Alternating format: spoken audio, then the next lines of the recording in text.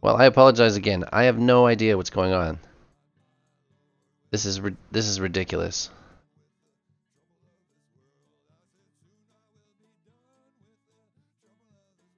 I wonder where I wish there was a way to determine what was causing it. Whether it was hardware on mine. It can't be hardware on mine. I just bought all new hardware on my end. Can you guys hear me?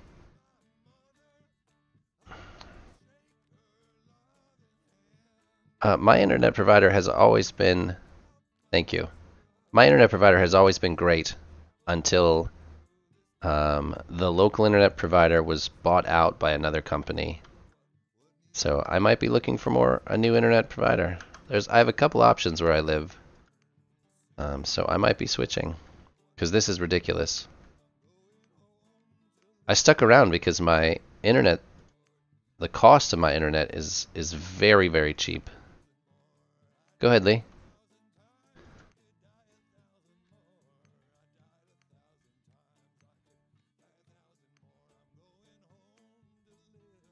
Oh, you only have one option. I thought you just said you had a question. I wasn't reading correct. I think I have two different companies to choose from at the street as a cable option. I have Spectrum, which I know isn't fantastic, and I have one called Breezeline, which is who I have. My internet, I have 1 gigabit service, so I have 1,000 meg service.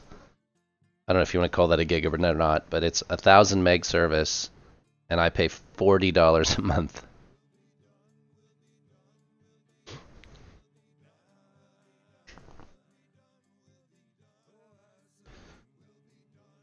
I think the train wreck in Minnesota today was, as far as danger goes, it was ethanol, which, though dangerous, isn't nearly as dangerous as some, and corn syrup. 2, 3, 4. Internet prices here vary a lot. I know that I know people that live not very far away from me that pay 3 times as much for the same service that I get, because it's all private companies. 3, 4, 5. Oh, I turned too fast. 1, 2, 3, 4, 5, 6, 7.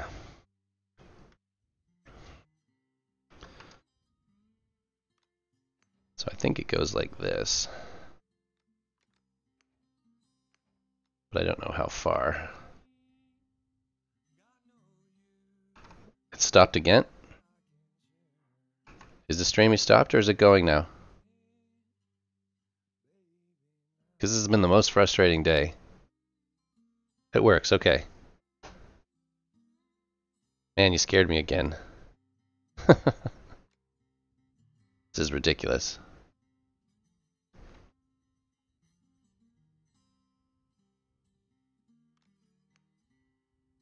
One, 2, 3, 4, 5, 6, 7. So I think it's like this. We'll check once again, but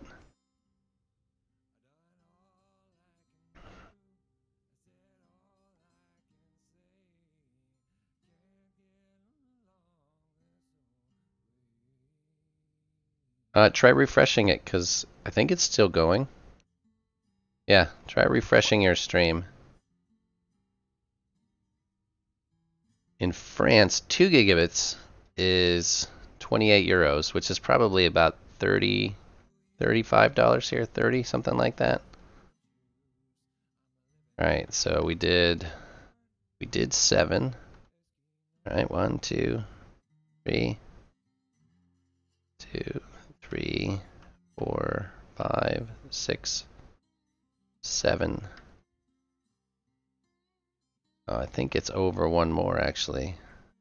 It's really on that 8th one. How far does it go? It's 1, 2, 3, 4, 5, 6 deep. Okay, try this again. Euro and dollar are almost the same. I always thought euros were like 10 to 25% more, depending on the transfer rate at that time. but it changes.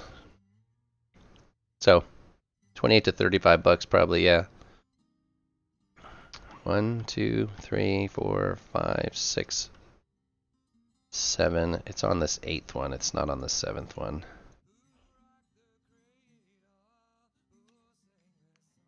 Yeah, it's like this. And then we went, oh shit.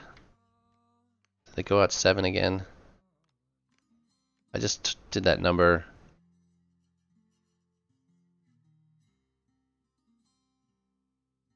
$1 equals 94, so you pay $76 a month for 100 meg. Yeah, see, it's so different here depending on how rural you live. Where do you live, Lee? 3, 4, 5, 6.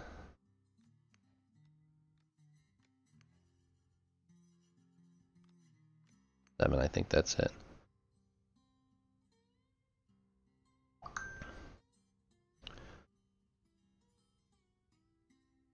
See, 80 bucks for a gig, yeah. I think I have some sort of a reduced rate at this point, but I think mine goes up to 65 for a 1,000 meg service 2 years from now. Rural Texas, yeah. 1, 2, East or West Texas? 2, 3, 4, 5, 6. Okay, it's 6 past that. Because that's a big difference. If you're on the east side of Texas, where Houston and Dallas are, it's a little easier than if you're in West Texas, where there's nothing.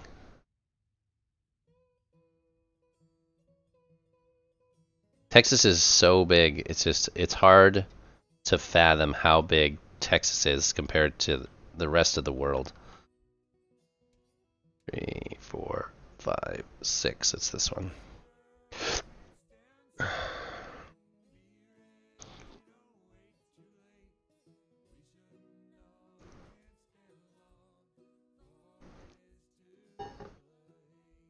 $50 miles north of San Antonio, so that's nothing. That's that you're in the middle of nowhere. Here, let's look at that. Let us take a look and see where.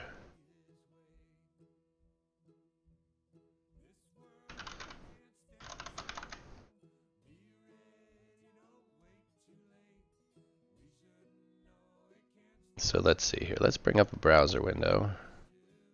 Yeah, that's not the browser that you want.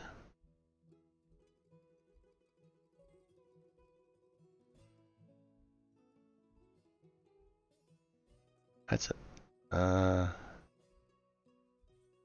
This one done. Save. All right, so let's see. So I live up here by the lake near Cleveland, and he lives. You were saying 50 miles north of San Antonio. So San Antonio is Central Texas. There's San Antonio. So you are. He lives here somewhere. But just for scale, this is all Texas. All of this is Texas. It's absurdly large. So like, it's bigger than the state of Texas is bigger than the country of France. It's absurdly large. It's just crazy how big Texas is, and there's nothing really in it. In lots of it, anyways. So like, you get in here, there's nothing out here but mountains and desert. It's a crazy place. Like, there's just, Texas is an amazing place.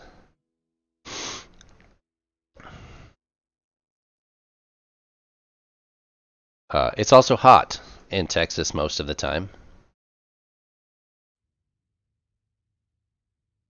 Yeah, I think some people just don't realize just how big and diverse the United States is. It's just, when you start thinking about it, it takes essentially, I've done it once, it takes essentially 3 days to drive across the United States if you're driving 12 plus hours.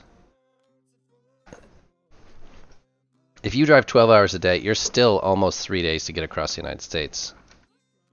East to west. 2, 3, 4, 5, 6, 7. It's that one.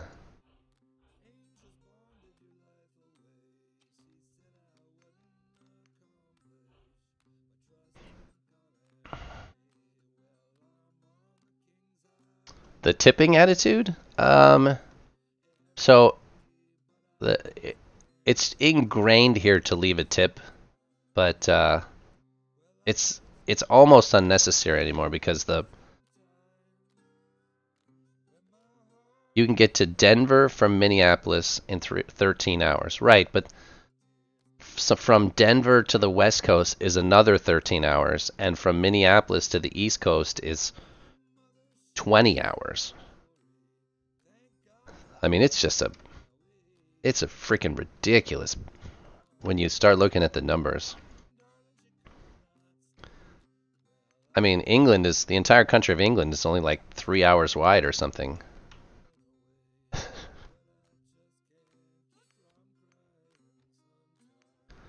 For us, 3 hours is like a day trip. Something's not right there. 12 hours for the entire, and that's going slow. 3, 4, I think I've done something wrong here. So that's that. 1, 2, 3, 4, 5. Nope, that's it. 6. And I think this is number. It's hard when everything's crooked.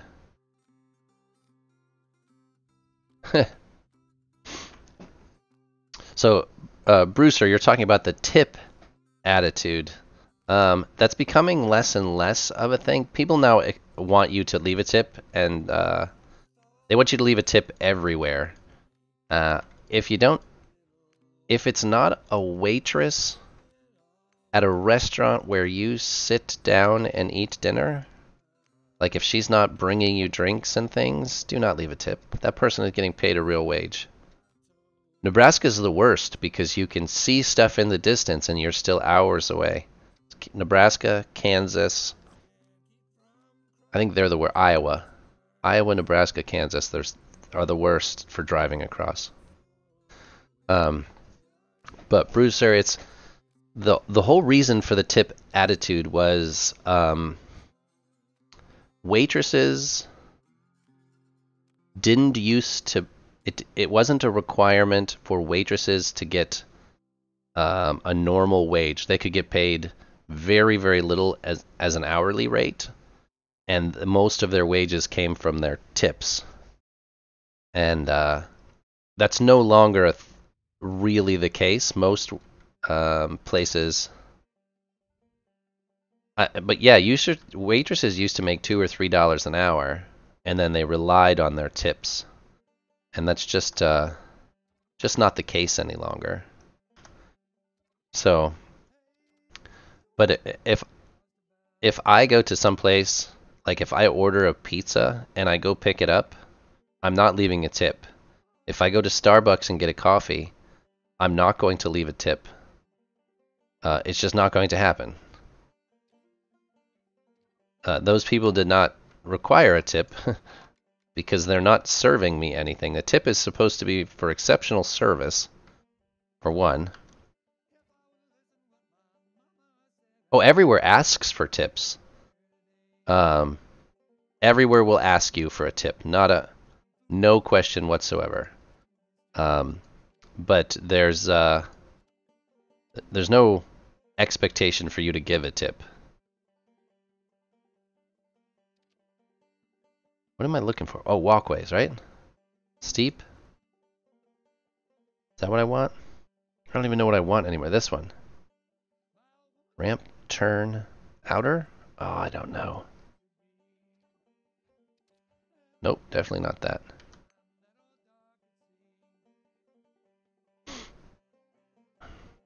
Yeah, the tip thing drives me crazy any longer because they will be upset if you don't, like, there's a pizza place near me that always wants a tip when all they did was make me a pizza, which I paid for and they were paid for. So I'm not going to give the guy that just checked me out a tip. It's just not doing it. This is what I'm after, right there. Yes.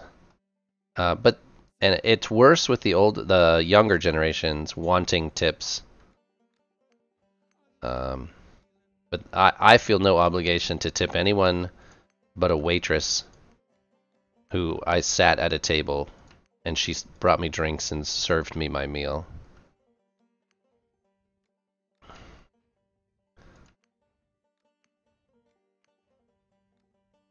And it's not even really an issue any longer because pay isn't like it used to be. I think I need to cut that one off that corner. That one doesn't go there. I've been tipped with weed before.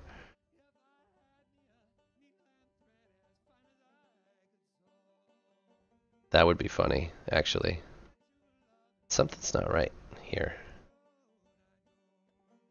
How do I match that?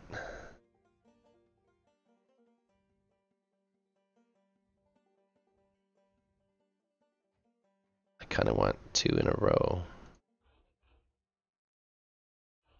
And that looks too much. Now it's 3 in a row. So how do I do this? Like,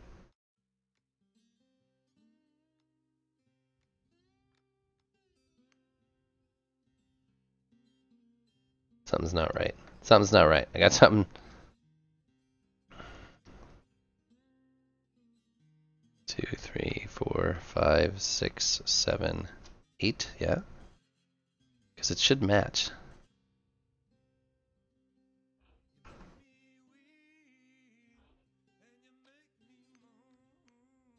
So,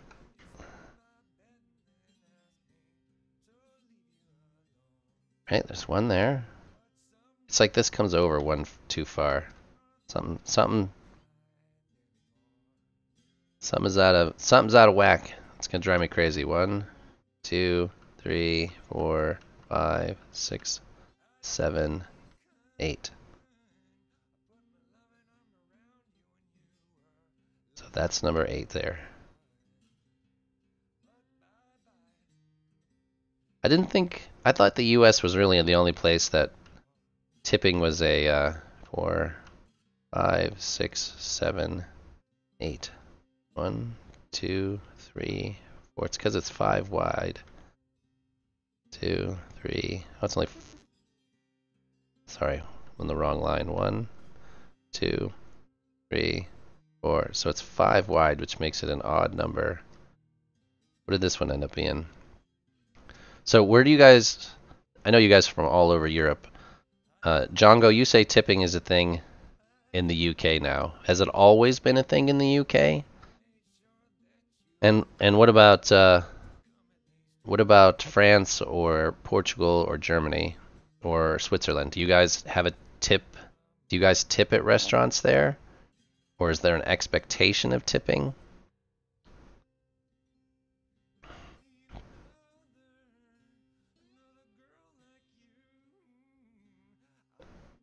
Okay, let's see. Something's weird here.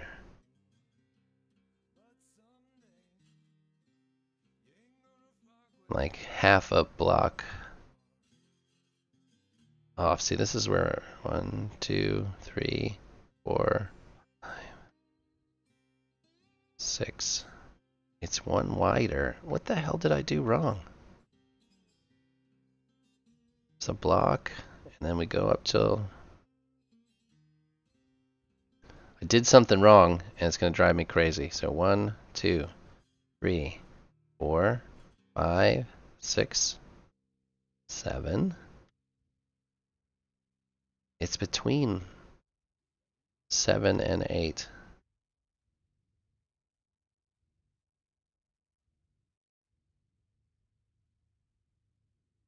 So in a lot of places here, there's an expectation.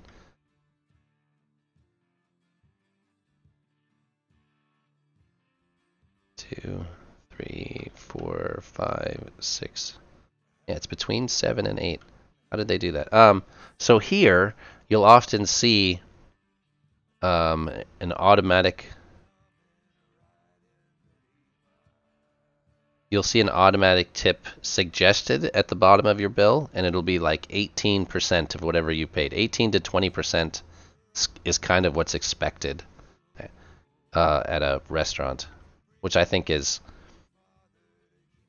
I don't know, if they're paying their waitresses well, so it's between 7 and 8 is where it starts. Yeah, bartenders are a little bit different. They don't expect to be paid.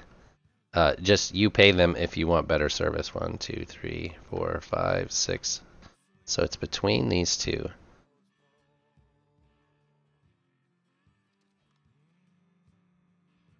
So let me.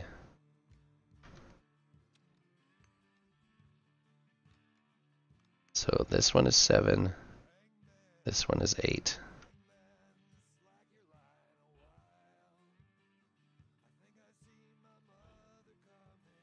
How the hell did I do this?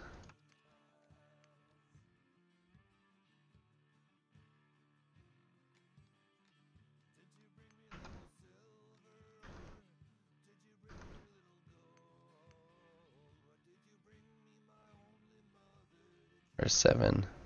Yeah, it's like that. Okay, so this is what it should look like on this side. Something's wrong on the other side. So it's just like that, yeah. Something screwed up over here.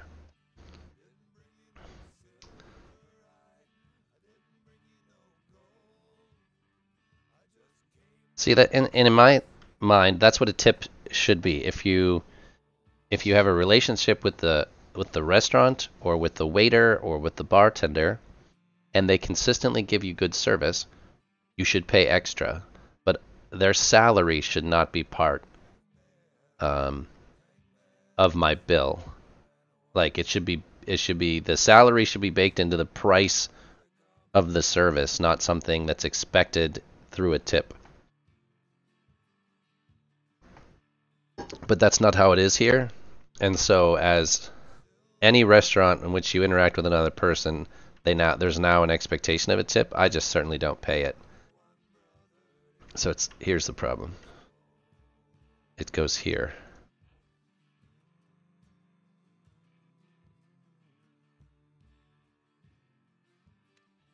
It's like this. That's where the problem was. I hate trying to make stuff match. It drives me insane. Mostly because I just am terrible at this stuff. But I'm trying. That's all we can do is try. You guys all need to come out here and help me build this station because I'm utterly garbage at this stuff.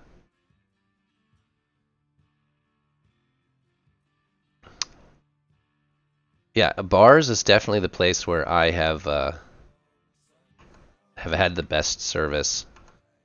In general, my habit at a bar has always been to and it's just where I come from. I grew up in Pennsylvania, and there you put your money on the bar. So if I was going to go in and I was going to drink for the evening, I would put a $50 bill on the bar in front of me under my glass, and the bartender would spend the evening making change from that $50 bill, and whatever was left when he was at the end. Whatever was left at the end, he would get the change of. So if he made me more drinks, the faster I got drunk, the faster I would quit, and the more money he would make. So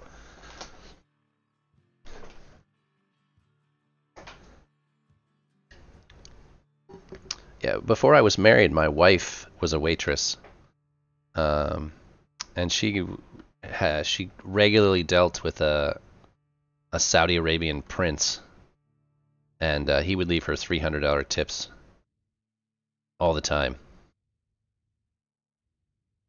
He tried to get both she and I to go to Saudi Arabia with him, but that seemed like a bad idea. So we didn't go.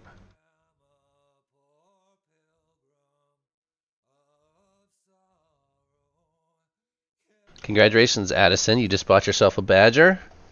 Excellent. You should send provisions. Farpoint's your dealer. What am I dealing now?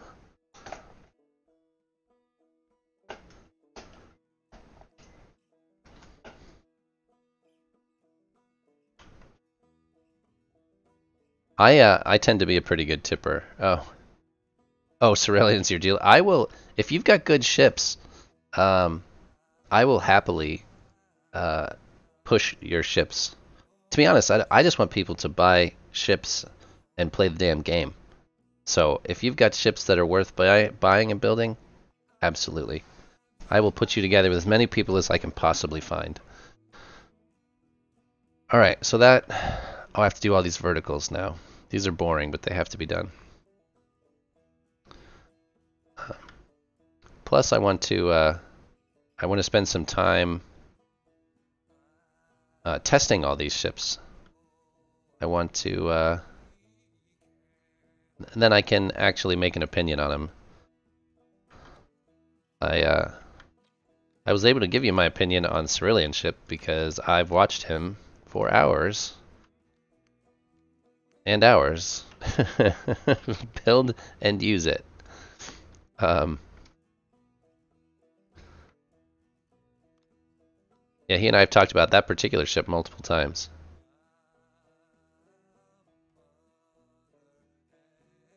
Yeah, that's the so I hope to spend at least one day a week testing out all the designers mining ships. People that will at least let me use their ships.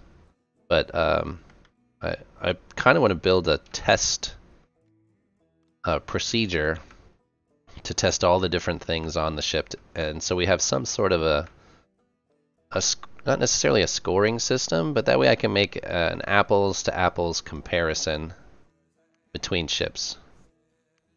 Because often you're trying to buy a ship, but you have no idea. You have no idea what it's. I shouldn't have done that. I should have done it this way. That's all right. So you can start comparing ships accurately. Shouldn't have done that.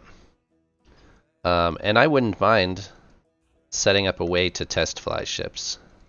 But when that happens, you're also, as the owner of the test ship, you're risking the ability to lose it. Somebody just flying off with it. But I guess at that point you just revoke operator and do your best to get it back. I don't know. How do you get back a ship if somebody steals it? You really can't.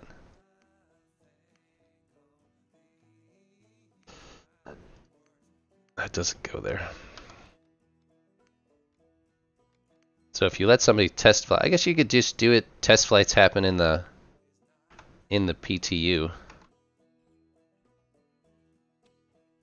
right? Because if it happens in the PTU, it's not a big deal.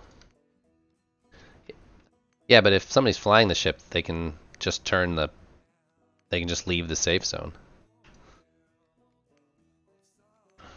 You always have to consider the guy that's gonna be the pirate and just run off with it. But so I think the test universe is probably the best place to do most testing.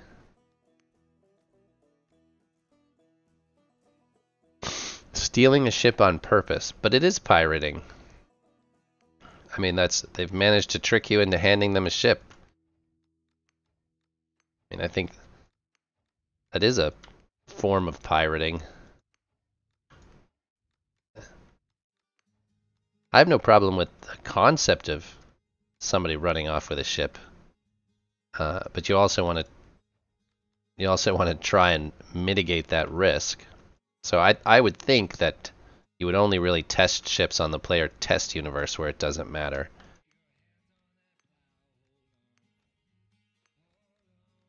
Something's not right there. And I don't want to run to Kai for every time I have a problem. Especially player-to-player conflict.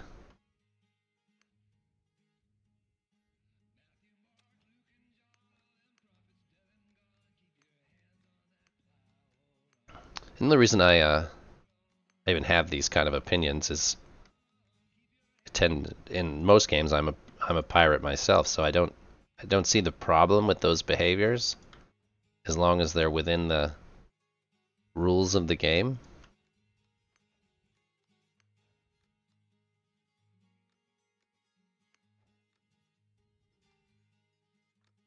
I don't think that's worth a ban either. If they convinced you to give it to them,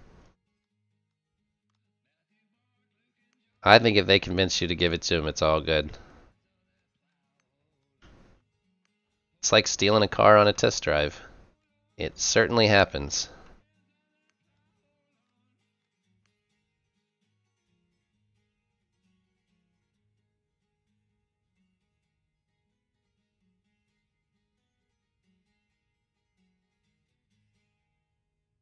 This game had to have the decommission option active for all ships, so you can have more.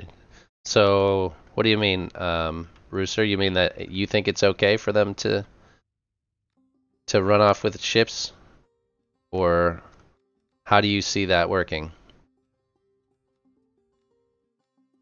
Do you think this kind of stealing of ships is okay? Somebody gives it to you to test and you steal it?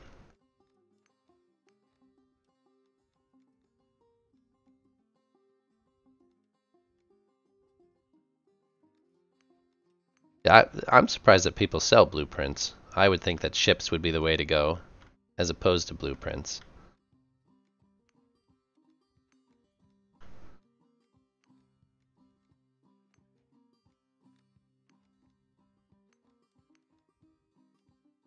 Do I have any half? I feel like a ship left somewhere and got stolen, fine, it's my fault. But if I lend it out and don't get it back, I'd be mad.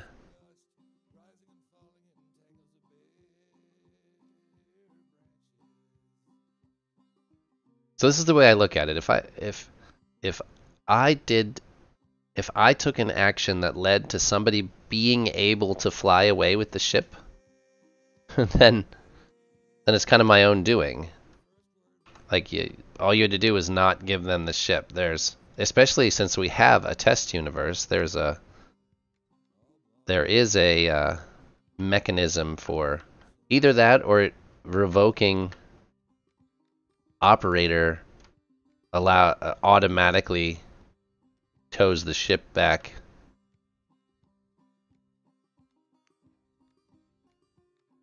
You know, that sort of thing.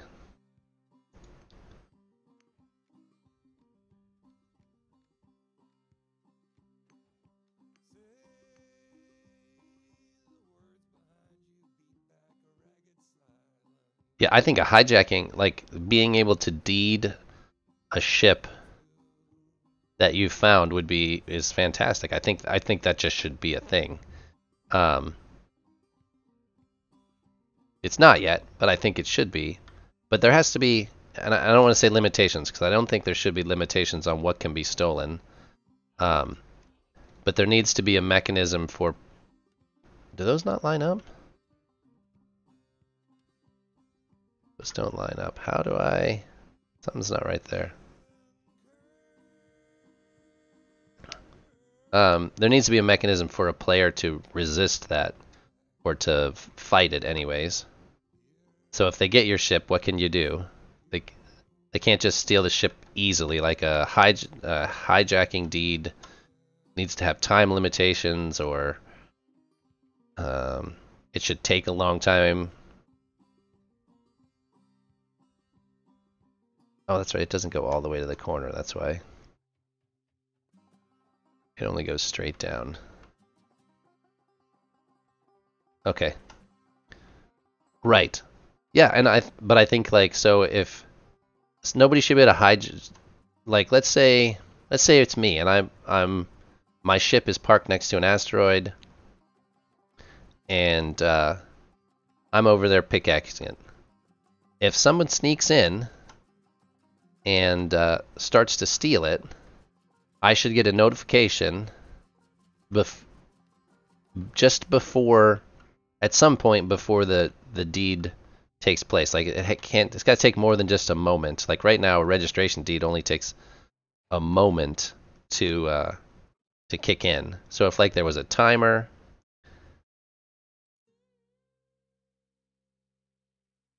as far as I'm concerned, hosting issues all need fixed. Like I don't look at hosting issues being a solution. Where is that?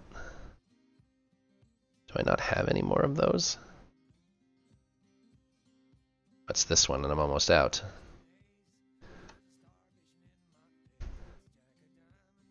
He would need to kill me. Yeah, if he had to kill me, that would be fine. Because if he shot me, and then took the ship, I would be fine with it. But if he just tried to hop in the seat and fly off with it, I think there needs to be some sort of a... Even hopping in the seat and flying off with it would be okay. But he wouldn't be able to hijack deed it for a specific amount of time, giving me some time to try and get it back. But that's right. If you don't, it's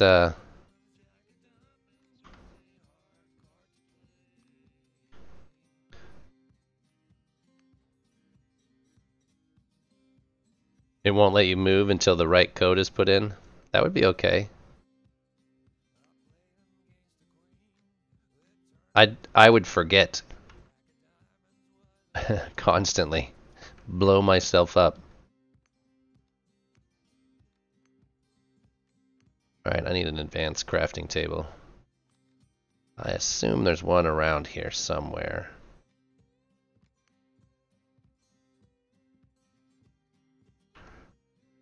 Let's see. Inventory. Do I not have... What is this? There it is. There it is. I thought there'd be one.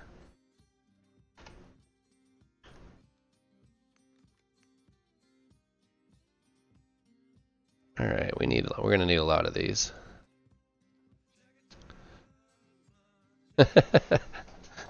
They were all labeled in German. I wouldn't. I'd be screwed if they were labeled in German. I could see having to put a code in.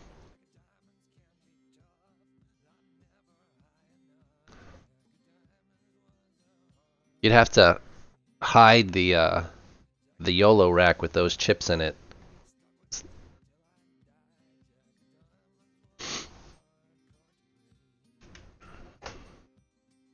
Yeah, you would have to... Getting somebody to put the wrong code in, and you not putting the wrong code in. Like, stopping me from putting the wrong code in would be the trick.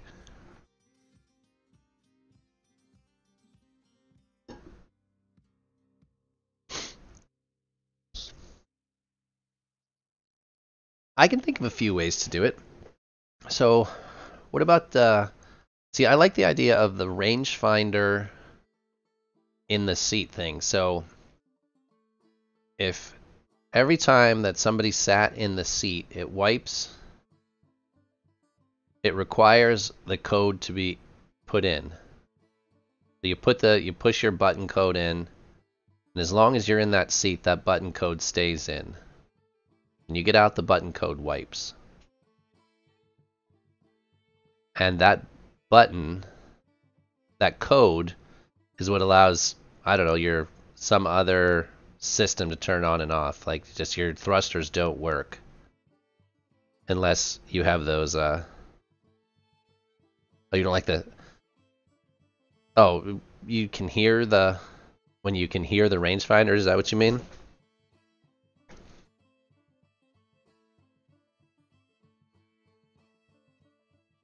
Alright, well, how else... There's no other way to know if somebody's in the seat, though, correct? Like, there's no Boolean variable of being in the seat, is there?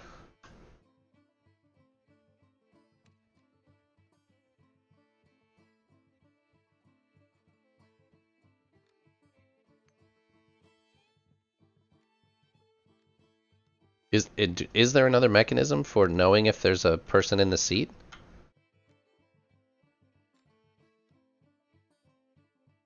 How does YOLO make it possible to know you're in the seat?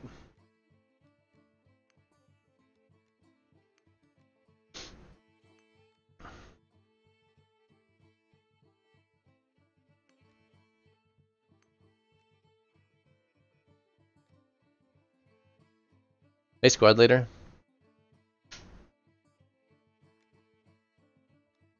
Yeah, that's what we're talking about is, but I don't know. The idea is you'd have to have the button deactivate every time you left the seat.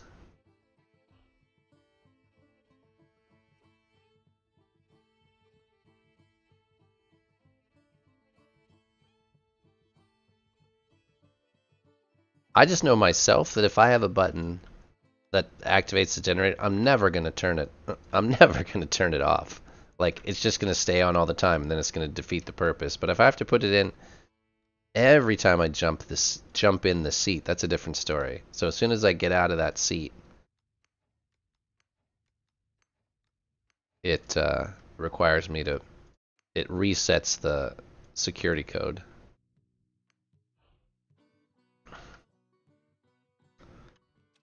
I'm too lazy to turn it off every time I get out. I can barely turn the generators off when I need to turn them off, let alone every time I get out of the seat. With a rangefinder, yep, that's what we were talking about, the rangefinders. I think that's a great way. They're all saying it's too loud when you're in the seat.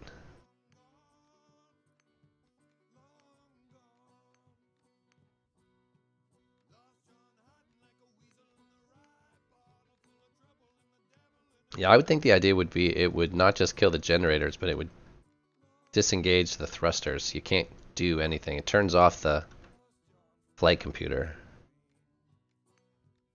Kind of like we did. We had two flight computers on the ship that's up there. Two sets of thrusters. But if it was the same setup, but it was all the same thrusters, just disengages the FCU somehow.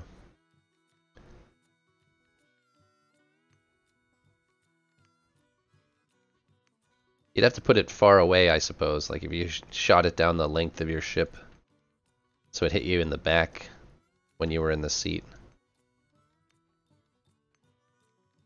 That would be the only way to make the sound stop anyways.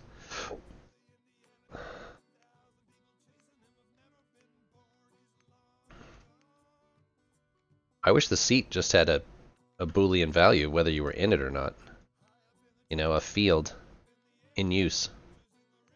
Occupied, like an occupied field in the data value of the seat.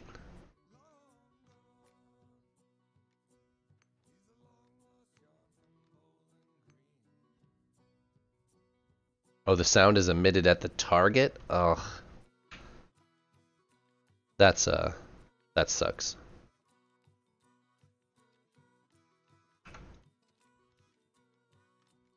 Yeah, that would, well, I don't know. I've seen it used, so it must not be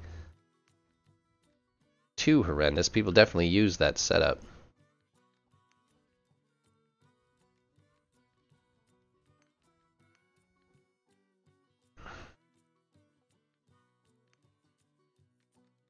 That would also, well, it might also work. So it recognizes when you get out of the seat as opposed to when you're in the seat.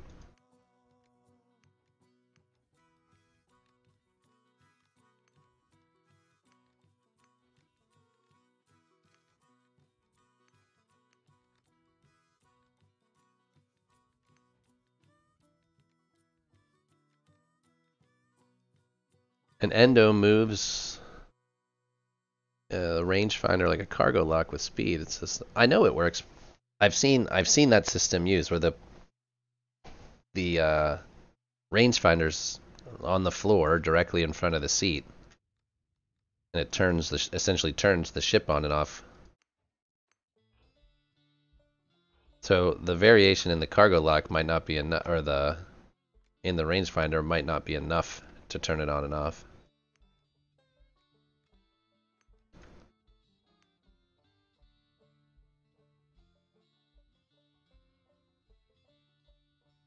I feel like still over one, but I'm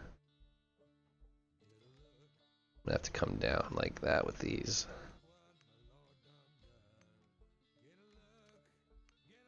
Yeah, I would think it does work. I know I've seen it used. So the endo must not move enough to get out of the rangefinder's path.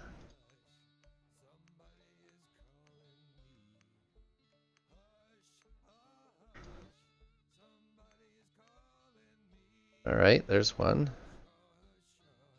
Now I have to put the front on it, right? I think I just closed all this in last time. Because I like the idea. I didn't think about it being loud, but I like the idea of the rangefinder. And as soon as I get out of the seat, it drops into the entire ship drops into an idle position. And then when you get back in the seat, it asks for a code. I would be fine with. And then it gives you so many chances at that code. I would be okay with that, I think.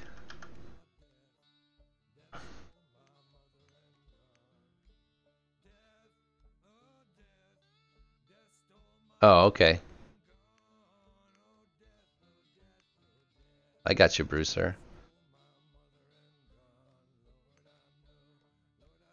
There's got to be a way, and you might be able to have it recognize you in the seat. So when there's a rangefinder looking for you to be in the seat. All right, imagine this: there's a rangefinder directly in front of the seat, and when you sit down, it recognizes you sit, and then it turns that rangefinder off and turns the rangefinder next to you on, which is watching for you to get out of the seat. Would that work? Do you know what I mean? That way it wouldn't detect you every time you just walked past the seat, but only when you get in it. So it would essentially be, it's going to either be checking the seat or it's going to be checking next to the seat kind of thing. So the noise would be off when you were in the seat, but it would look for you to get out. So when you sit down, it asks you for your key, essentially. It's looking for a key, and it waits until the right key goes in. And you could put some sort of security system where if you put the key in wrong too many times, something happens. I'm still missing an entire row here. 2. I think there's 2 actually.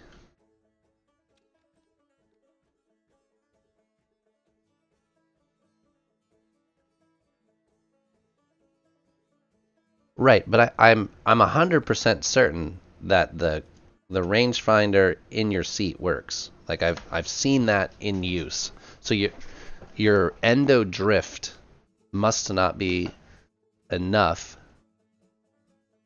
that it goes out of the rangefinder's view. I mean, I'm not arguing that your endo doesn't drift like a cargo lock does. But cargo lock beams don't measure anything. You can't. When you stand in front of a cargo lock beam, it doesn't give you an output, does it?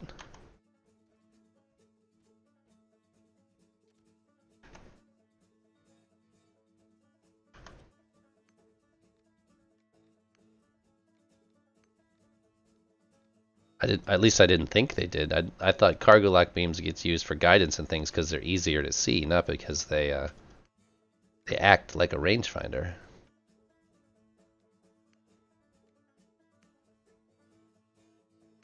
These take forever to build. Now we need a half.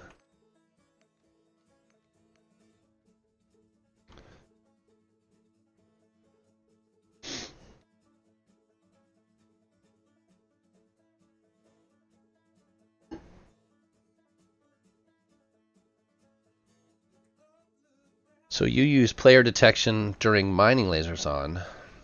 So anytime you get the seat, the lasers turn on. I think you could use it for a whole variety of things. I would think, in my mind, anytime you got out of the seat, the ship would essentially drop into standby mode.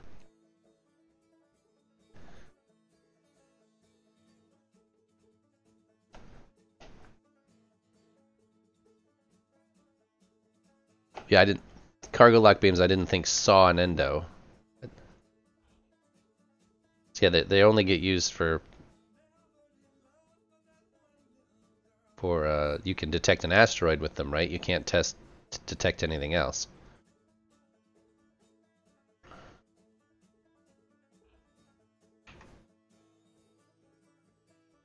Which one is this? Nope, that's not the right one. 5? That's it there.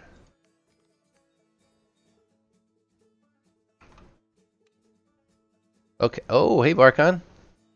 The endo doesn't drift. The rangefinder does. If the ship side slips or travels over a certain speed, the beam starts hitting other stuff. You can see this phenomenon in other stuff by pulling out a cable tool and looking at how far the anchor point is moving you fly. At 100 meters a second, the rangefinder has dispersed about half a meter. Well, and to be honest, what we were talking about before, at least there at the end, was that if we only detected the endo sitting in the seat, just the moment of sitting in the seat, unless you were getting in the seat when the ship was at a high rate, it would see you sit down, because we're talking about the rangefinder. You get in the seat, it detects you, and then that rangefinder turns off, and a secondary rangefinder looking for you to get out of the seat comes on. I can see that system working. If I'm describing it well enough, that it's a pair of rangefinders that work in conjunction with each other. I'll have to test that out, Barkan, though, and I want to see. I never thought about using a cable tool. So I'm assuming with the cable tool trick, you put a piece of cable, an end of cable down, and try stretching it, and you'll see the drift.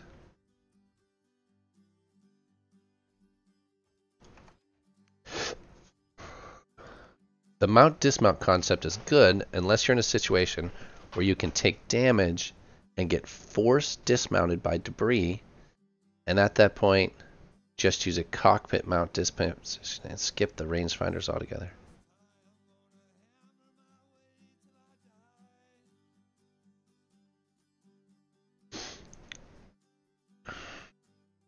Okay, so let me think this through.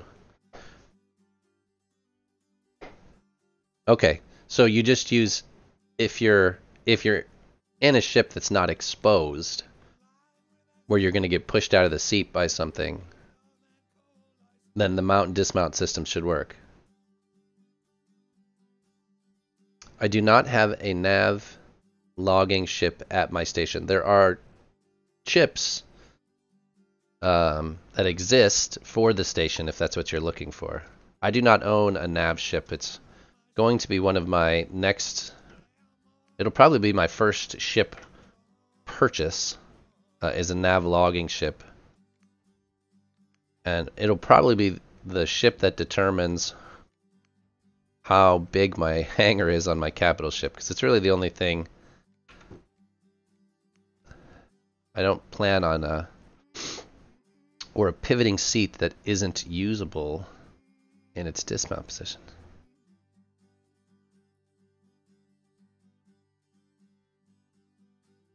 Oh, so you just want to fly out here, Vega? Is that what you're saying? It's a little over 1,000 kilometers. I can give you directions. If we're friended, you should be able to see my stations, right?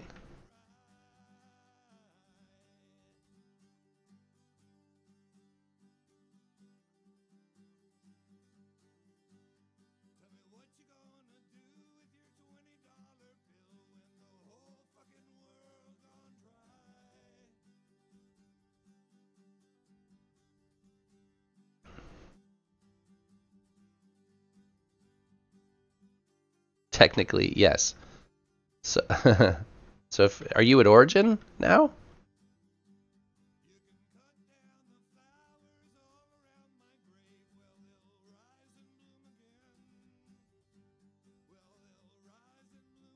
Yeah.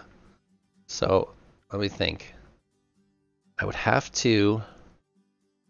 The way I did it. So last time I came back this way, so you fly under the belt for the vast majority of the way. So I went to like Origin, like down to Origin 1, I think, is at the bottom. And I started flying in the general direction of my old station, which I think is called Derelict. I didn't go towards it. I didn't like, because it's in the middle of the belt. I just went under the belt in its general direction, and then my other stations showed up. Like you'll see Farpoint Station 3 once you get close. Farpoint Station, here, let me see if I still have I still have somebody's map here. Hold on. I got a map of somebody's.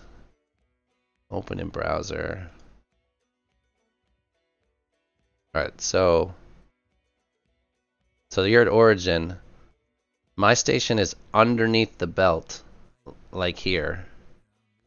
So I just flew this direction, and I have an old station called Derelict that's in the middle of the belt. I just flew towards it in its general direction, but I stayed underneath the belt, and then Farpoint Station 3 shows up, and it is at the edge of the belt, still out in the clear, and then you go towards Farpoint Station 2, which is where I am now. If that makes sense to you.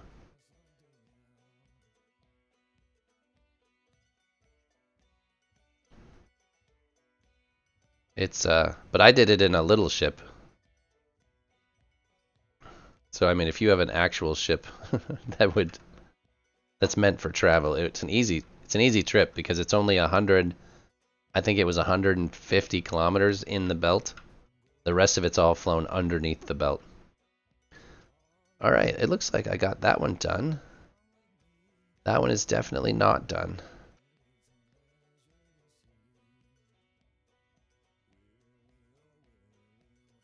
So now I have to do the same thing on this side, which is a pain in the ass.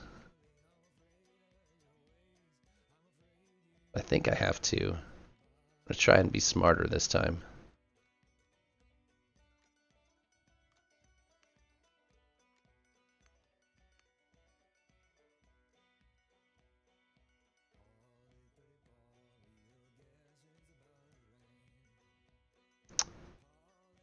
I just did it because I was being lazy, and that was the easiest.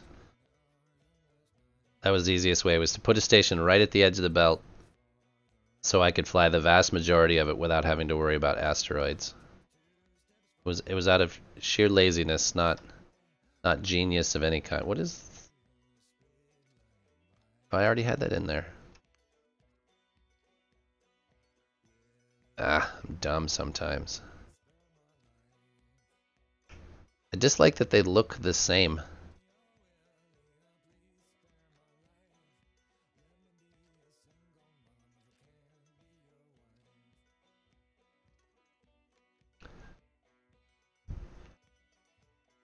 Yeah, so if you're Origin 1, you just go underneath the belt and to the right. 400. It is, especially when you have a ship with no asteroid avoidance whatsoever. It's not fun to do it that way.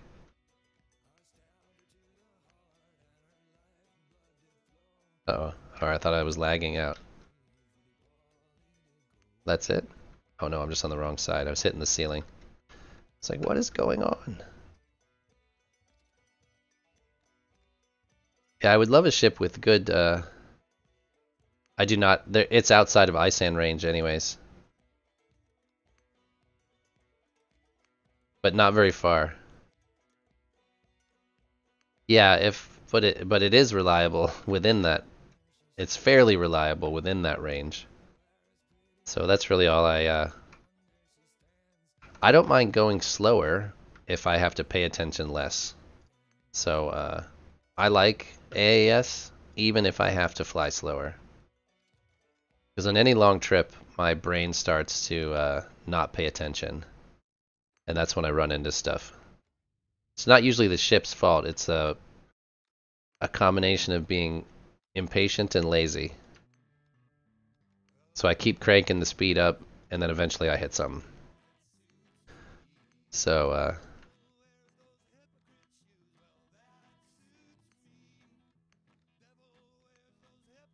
oh, I hate these green dots.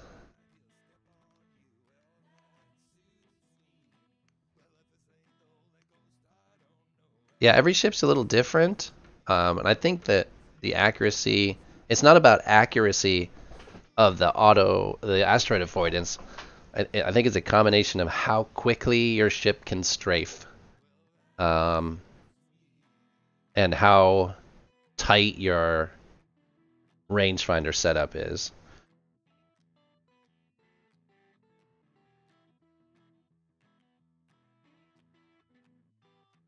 Well, right.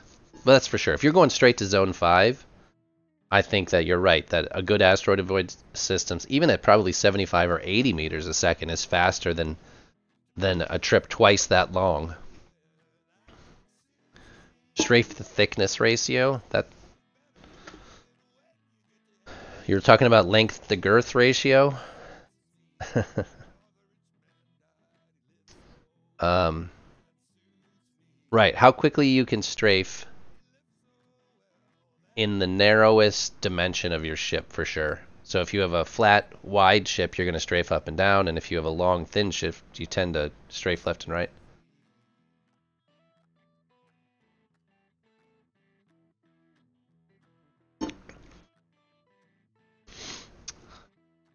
Right.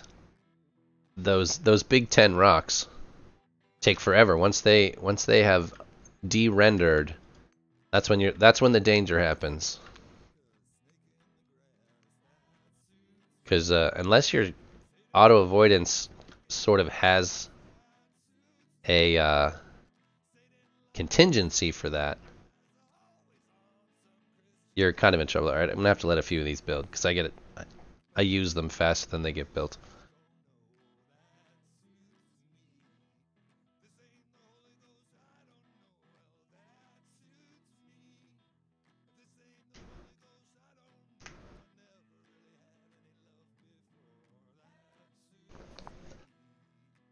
We should uh, we should have a contest on auto avoidance. We build a stock shaped ship. Let's say it's just a cube.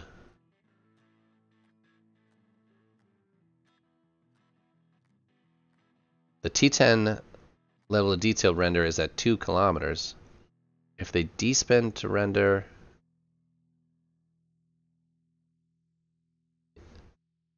what is it, 2 kilometers? Because I feel like sometimes it's right on top of you before it even starts to render. That's what I was getting at, Addison. His strafe to thickness ratio was it's getting a little dirty.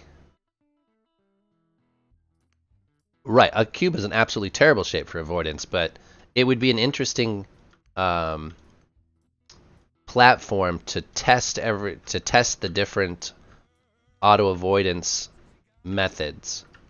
If you had a standardized ship that you were just dropping YOLO in, that way you could see, using the same ship frame, how the different asteroid avoidance systems worked, if that makes sense.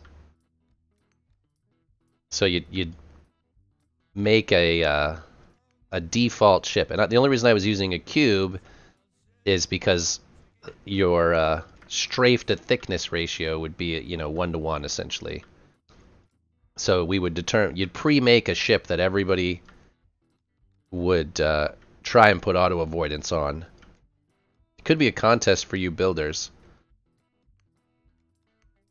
The best auto avoidance on a ship that's no bigger than, say, a five crate cube. It's got to fit within the size of a 5x5x5 cube, or whatever size you predetermine, but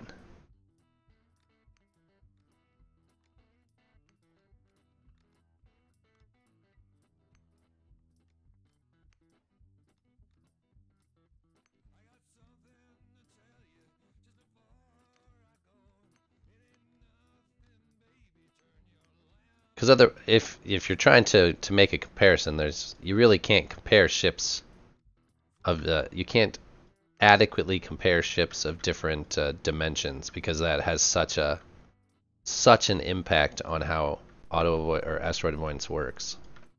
So you'd have to have everybody start with the same shaped ship. And you might have to do it with a different shape. But I would think that a cube would be a good place because it's not the best shape. It would pose problems to everybody's system. So the system, the auto avoidance system, would be better.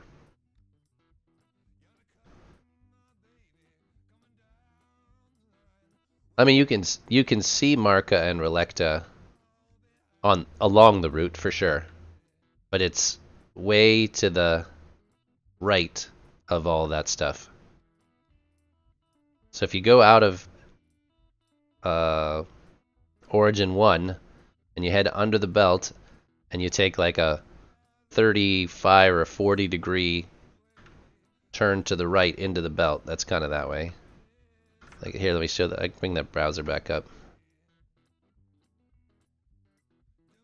So if this is Origin and this is straight into it, right? This is negative y, this is positive y. Are you with me?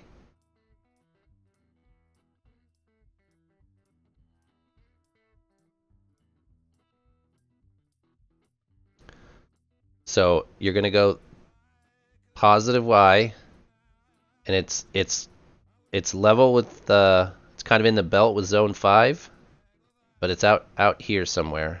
Can you see my mouse? Oh no, let's try this. It's here somewhere. You'll find my station.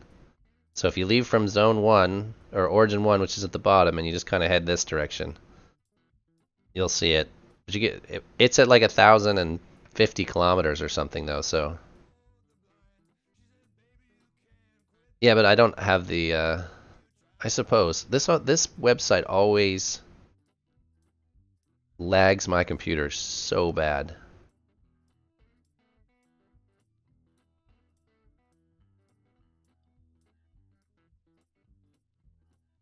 I don't think so, unless you're upside down, it should be to the right.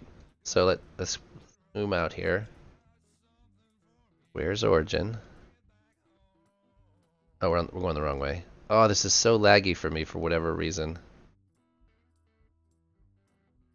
Oh, stop spinning. I'm not even touching the mouse. It's doing all sorts of crazy stuff. I never have any luck with this website.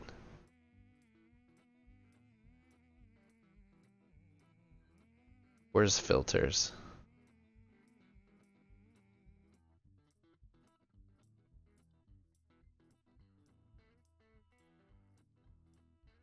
How do I get filters? I don't want to log out. Settings. Map filter settings.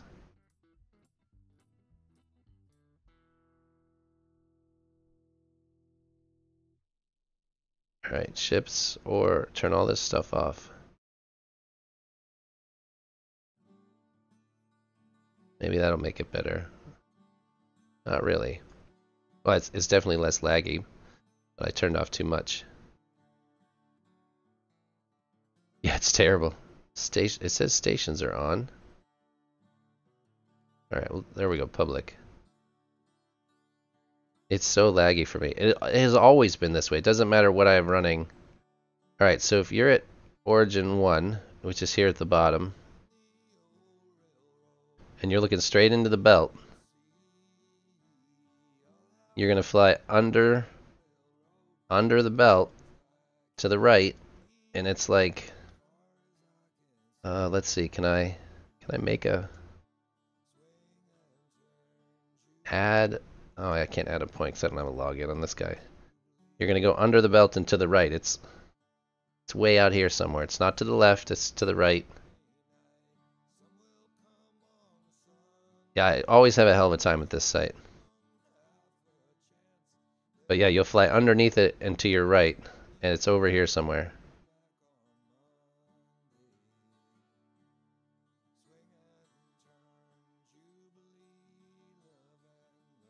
I'm sure somebody knows the nearest ISAN coordinates, but I do not. I should have written. Yeah, everybody says up Arcane, and I don't know what it is. It's been like that forever. It's always been that particular site lags the absolute crap out of my computer.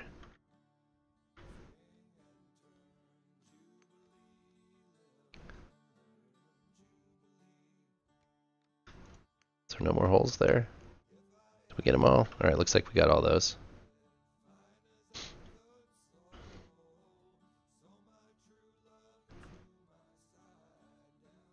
I've got 11 station expansions available. I don't even know how many stations. I've already got 19. Oh! Looks like I've already got all 30 unlocked. Interesting.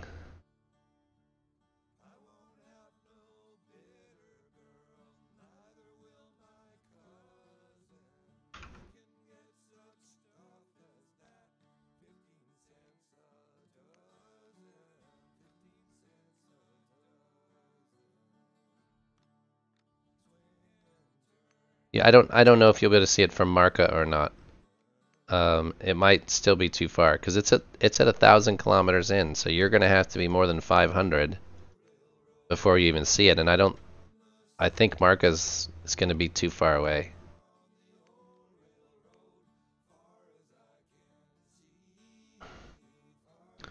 I need to figure out. I need to figure out the ISAN coordinates for whatever the closest ISAN coordinates are. I need to go the other way. What am I doing? Trying to talk and do stuff is always inefficient.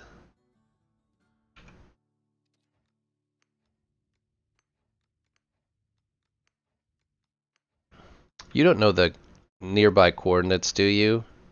Damage? He always seems to know more about my stuff than I do.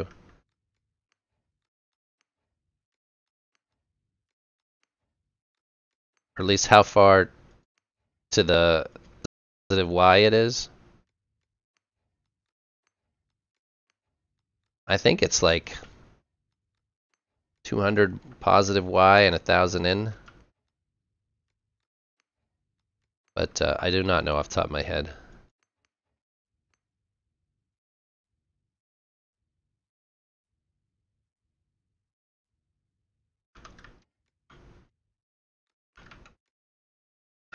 Where'd Spotify go?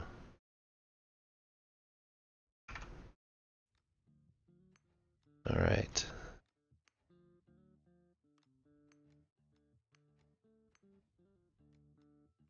Alrighty. I'm pretty excited to be able to put my capital ship together tomorrow. Tomorrow, that'll be the plan.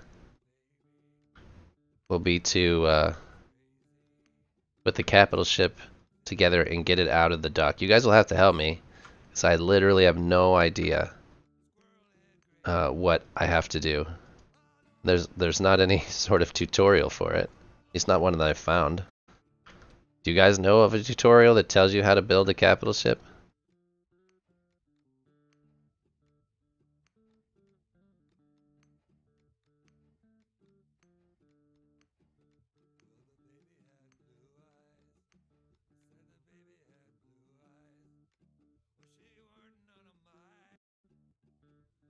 Yeah, that's what I was thinking.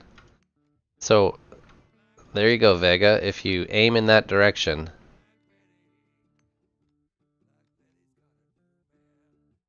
that will get you certainly. If you just point towards Y positive 270 and Z 1,000, you'll be well within the range to see it, see the transponder for it.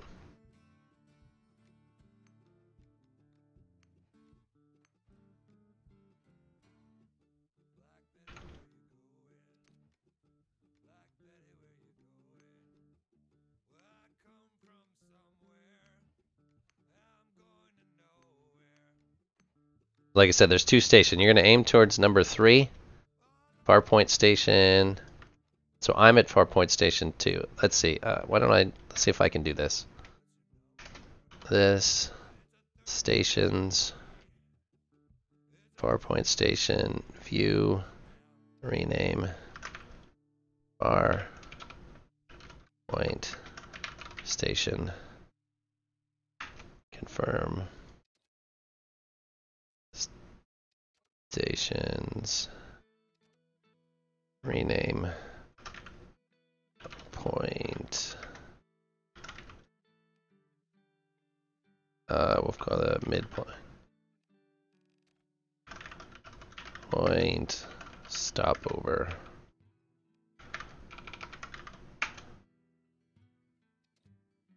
Now they're named over. My station, where I am currently, is called Farpoint Station. If I look up there, you'll see Farpoint Stopover. That's at the bottom of the belt. It's in the clear.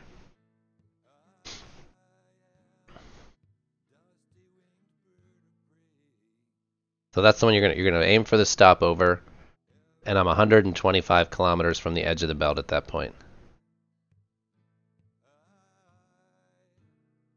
Well, it certainly should if I haven't. Stations. Let's stop over. You. Friends, company group. Thank you for pointing that out. That would have been a bit of a derelict. Derelict station. That's my original station, is the derelict station. Also need to add you. Farpoint stopover. Nobody else has been there except me, so Vega, add access. And then Farpoint station, add access. There we go.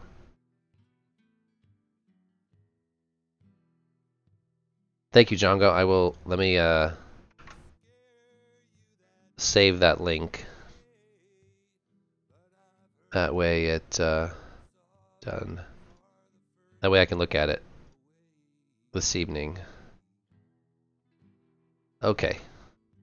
What was I doing? I forget. Oh yeah, I was filling in all these gaps.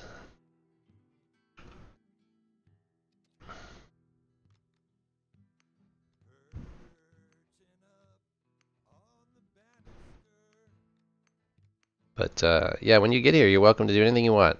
You have access to everything. I need to make sure and give you access to the propellant ship. Ships. There's a propellant ship here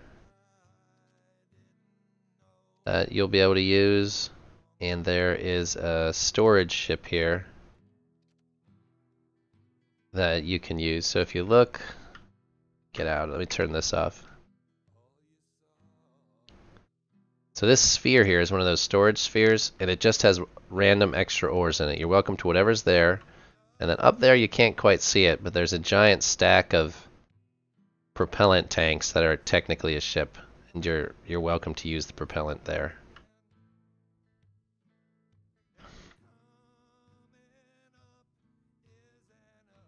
Alright, now we can turn this back on.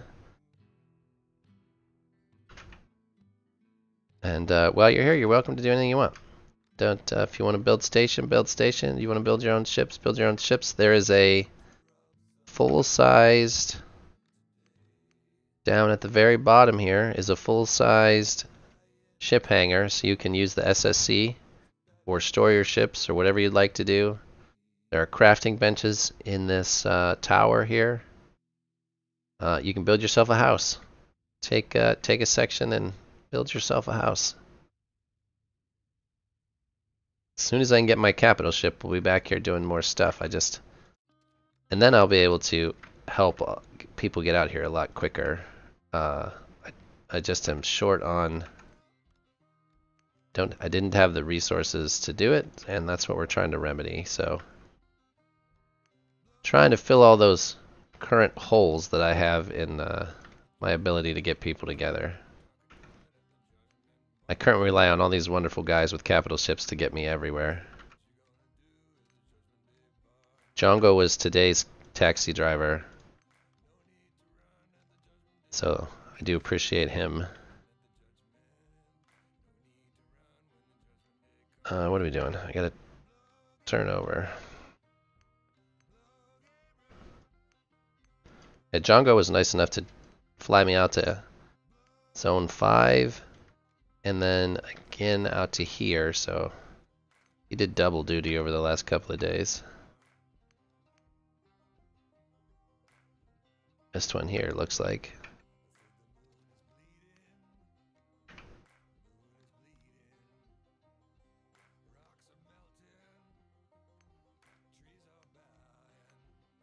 I like the Titan asteroids. There's 3 of them you can see from here.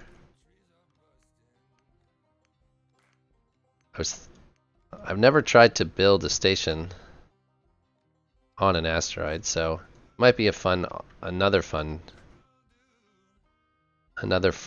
experiment. Also thought it'd be fun to just start cramming stations as close together as you could possibly stick them to make an entire like neighborhood of stations. That way, if siege ever does come, it'll be very hard to siege a station that has 10 other stations around it. I think that it would be fun. It would be a big fight.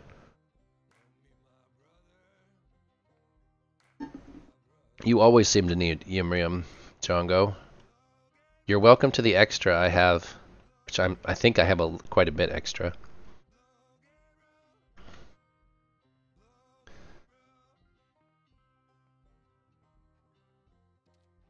I didn't have any issues finding it around Green Hell, so. And you've been so helpful that I don't mind giving it to you at all. Did I put it back on that one? I did. I'm almost done with this section. It'll be nice.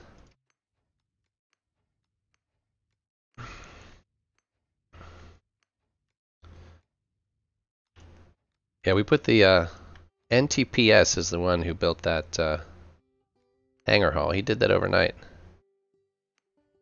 You need it for ships, thanks? Oh yeah, I will give you I mean, I don't know exactly how much is left once we build the capital ship, but you're welcome to whatever's left. I have several hundred stacks that I was able to mine right around there. Oh, I need more. It's always like an endless building. Stations use so many parts. Just so many parts.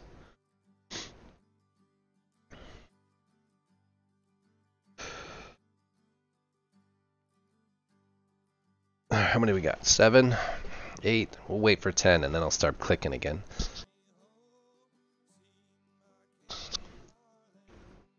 Close enough. Alright, now which piece do we need? This one. It's so dark.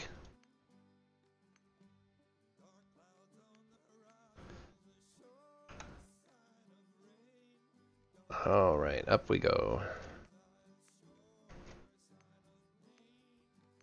Oh, stuck a little extra one in there. Oh, you need the Yimrium for your next 2 ships, your Crawler X. I thought you already built that thing. Or you're just short. How much Yimrium do you need?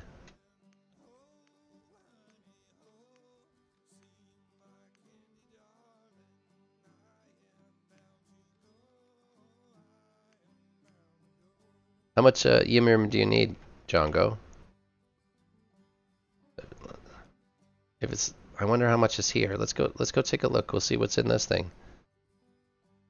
I don't know who filled it. It just magically filled itself one day. It's got all sorts of stuff in it.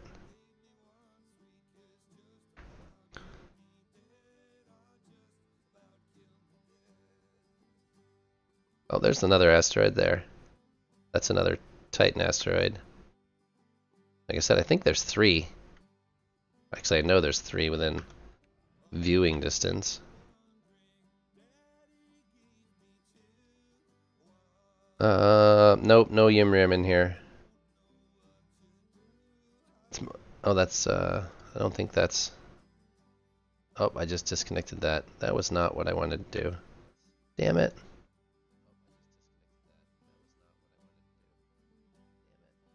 I'm hearing myself now. Oh crap. Where's the window? There. There we go. Alright, it's muted anyways. All right, let's see what's in here. I see Carnite, Searchlight. There's at least one Yimrium. Two.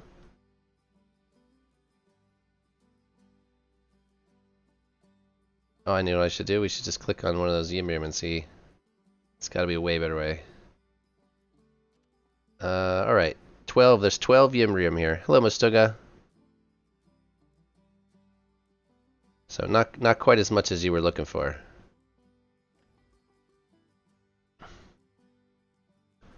Fort Knox. I don't know if you want to call it Fort Knox. It's eventually going to be something. We're still in that process. I took a break on working on it, so now it's like starting over again. I don't remember what the dimensions are. Don't remember. Oh, this storage with the ore. Oh yeah, that's that's the worst Fort Knox ever. Everybody has access to it, and it's just floating there in the middle. So it's more like just leaving your money out on the table.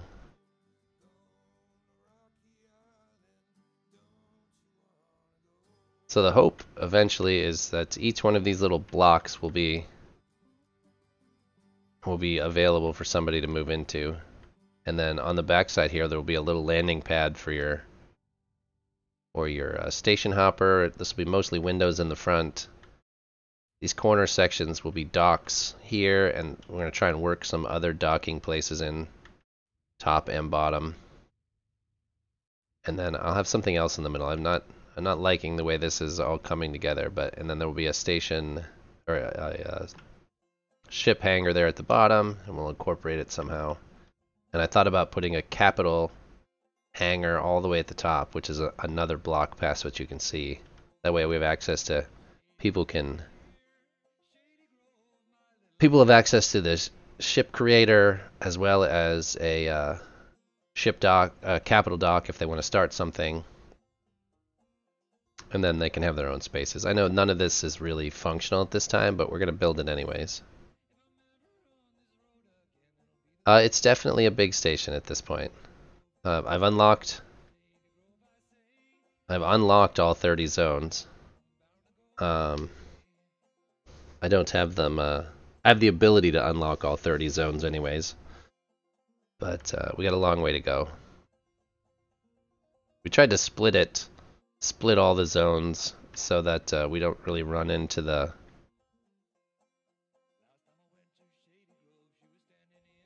It is going to be a lot of work, but it's just time at this point. So we shall. I wish you could see it better. I hate the LOD stuff at this game. So like these are docks to park ships. I want another one kind of at the bottom here, almost to take this and invert it off the bottom as well, and then have a central area. Not quite like this, but we'll have something in the center to connect the ship hangar with the capital hangar, and they'll have docks on them as well. So we'll see. I've got lots of ideas, and it's just time. So we'll see how it comes along. Lots and lots to do. Well, I didn't want to do big and blocky. Big and blocky is probably the best use of space. But big arena for combat endos. I would like to do a lot of things like that. I was talking with Happy yesterday about getting the racing going again. So we'll see how the racing goes. All right, you guys have to give me a second. I gotta step away for just a minute. Something popped up. So just give me a minute. Talk amongst yourselves, and I'll be right back.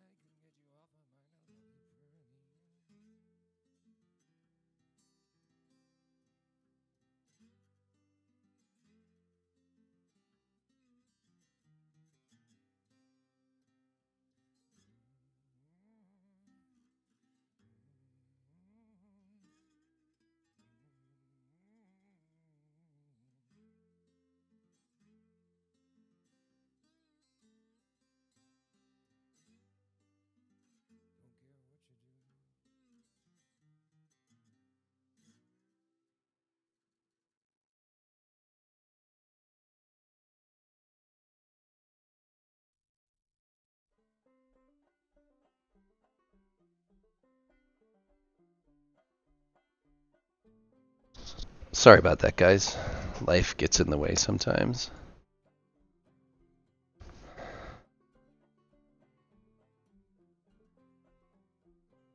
You need to ask, you're saying Siga, so Kai to disable the safe zone on one of your stations. And, oh, you're going to have him just disable safe zones in specific areas of the station? Can he do that? I never even thought about being able to, having to disable them individually.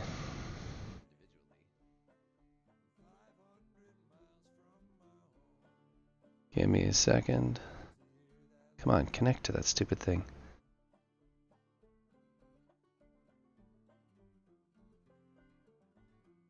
Oh, the whole station gets disabled. Oh, I thought that's what you were saying. You need to ask Kai to disable the safe zone on one of your stations.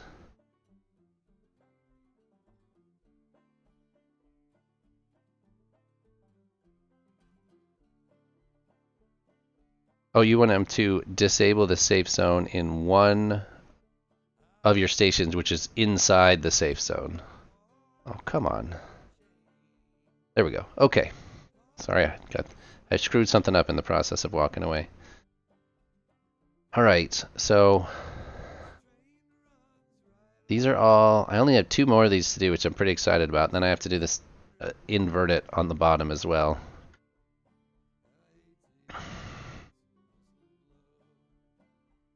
The destroyable part would be kind of awesome and frustrating at the same time.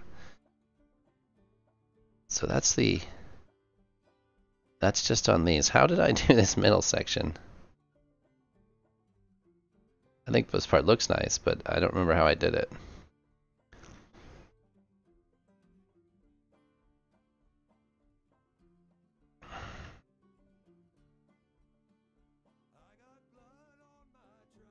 Only station parts is not possible.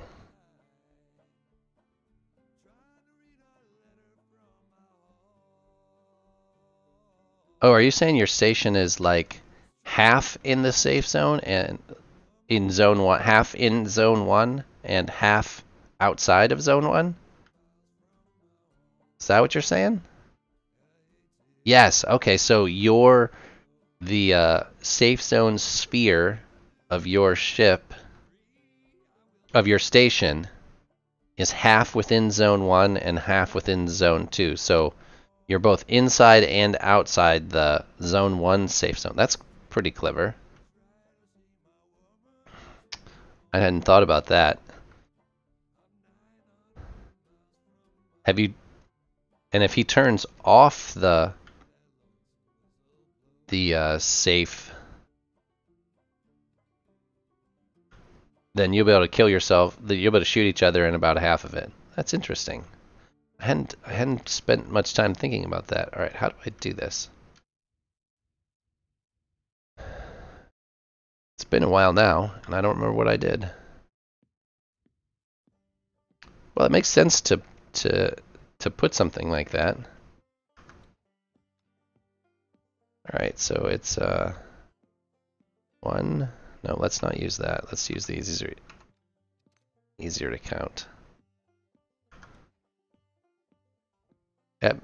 It's amazing how many people are trying to make some content, and we just can't. We can't get anybody together. So we're gonna have to start. We're gonna have to start capitalizing on all of these ideas. 2, 3, 4, 5, 6, 7, 8, 9.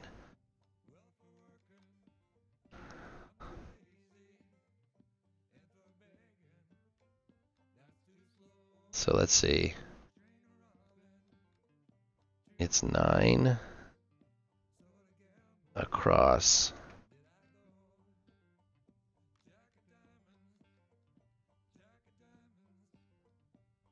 All right, let's see. We're just gonna have to do this one at a time. I do not remember how I did it. Put that down. Put your arm down. Run. I do not remember Crazy Race. That was the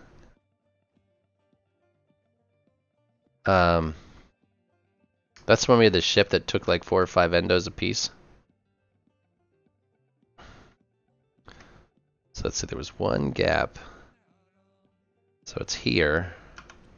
1, 2, 3, 4, 5, 6, 7, 8, 9. So it's like that.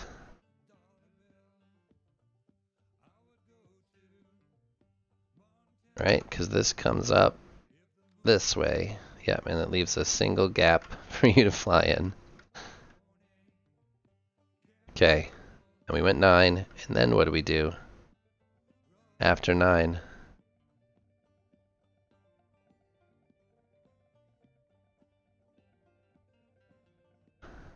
Yeah, we'll have to find a better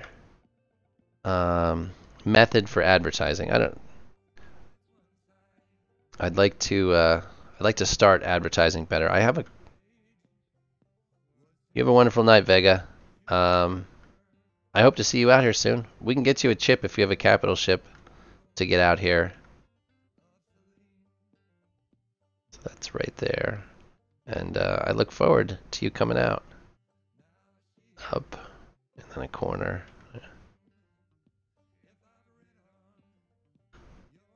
I hope to actually see all of you out here. I'd love for all of you to come out here and us actually start to play together.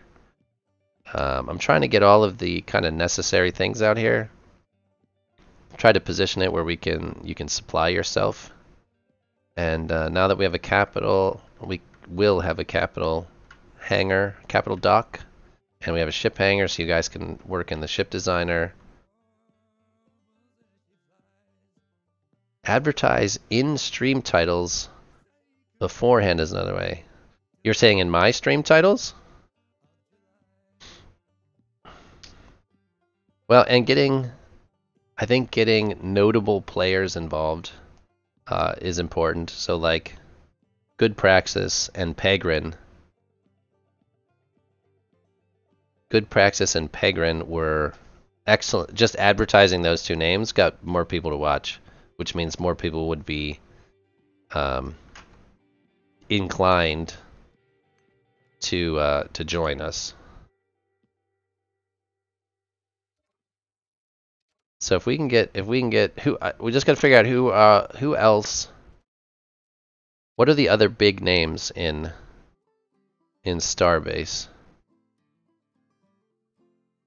Well, yeah, we should definitely be trying to, those of us who are all in here that stream, use Xenon. Happy's a big one, you're right.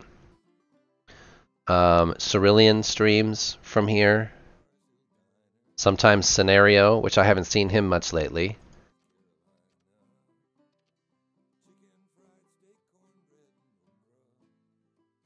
I don't know Spice Rub, but I appreciate anybody that plays.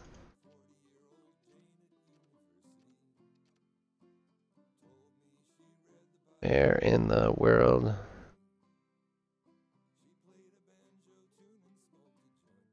This one, right? No, we decided it wasn't that one. Cubes? Edges? Oh, I always lose this stupid one. Slope. No, I want the half slope. Half slope. That's one. Alright, put you two together.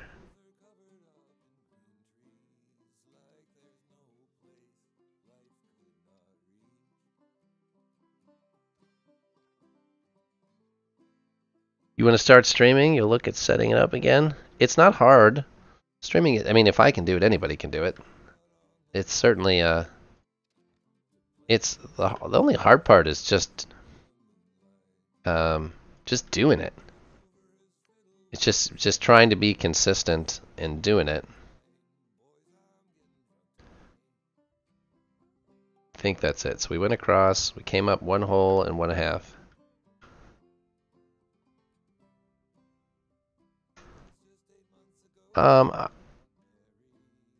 I think there's a lot of stuff. If you have terrible internet, which I always thought I had great internet until the last couple of weeks, and I don't know what's going on today, but I'm gonna start looking at the other one.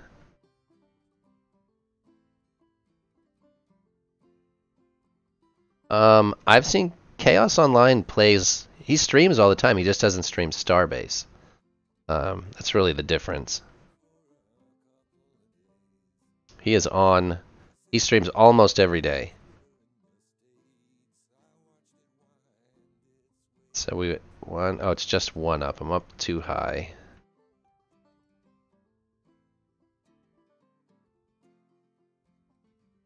I don't think you have to set permanent times. Um, Now he's another Geth guy, isn't he? Because I've seen him in your. I've talked to him in the Geth channel some. He does a lot of Star Citizen anymore. I don't think you have to set up a permanent time. Consistency certainly is going to help your numbers, but I don't think it's a requirement. Django is to have, and your schedule could just be. It could be consistent. It just could be weird. There's no reason you can't be consistent about it. It's just not going to be the same. It's not going to be every day. Your schedule is going to rotate. You're going to have a few days here and then a few days off, and then. But I think the time that you, the time of day that you stream is probably the more consistent, as opposed to what day of the weeks you're streaming. You're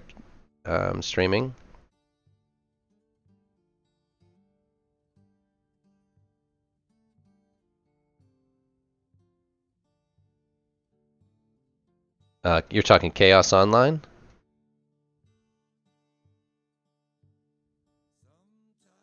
Alright, so... Oh, this is all damn triangles, that's right. How far across? Oh, that's so many triangles. I forgot how many triangles that was.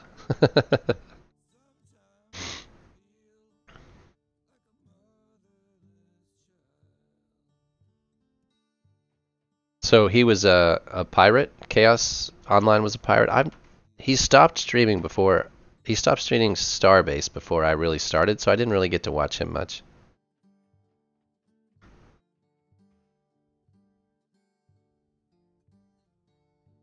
Well, I mean, you don't have to worry about me. You just stream when you want to stream.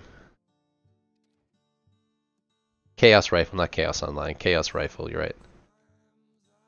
And Spice Rub. I don't know Spice Rub. I'll have to look up Spice Rub.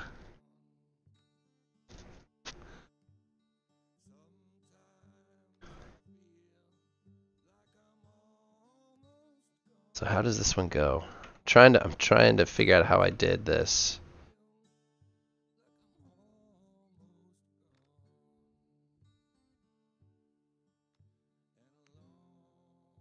So it's like that.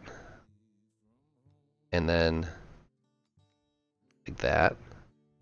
I think we're getting close. And then like this. Yeah. Starbase didn't do him any good in real life. Yeah. It can be people can really get pretty wrapped up in the, I don't want to call it the politics, because it's not politics, but in the drama of video games. I've been too much in real life. Video games, there's nothing that can happen on here that can affect my real life at all, outside of scheduling issues. If just my own consistency is the only thing that can really bug me. It's my desire to be consistent, but I don't think there's anything you guys could do to really irritate me. I don't think it's possible.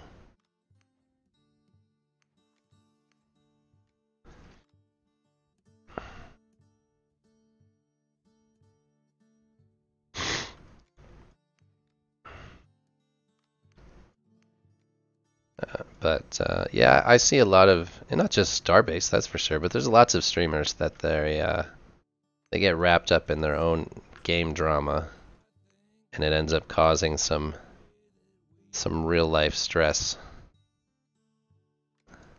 And yeah, it ends up taking a toll on them. To me, this is too much fun. Um, yeah, I don't know. I read about it a lot. I try to keep up with what's going on in the streamer community. I just read. I don't really interact with them at all, but like right now the big thing is there's a new streaming platform, which I don't even think I'm allowed to talk about here, but I think you get in trouble for talking about it. And there's a lot of drama surrounding that, whether people stay or people go between Twitch and the other service.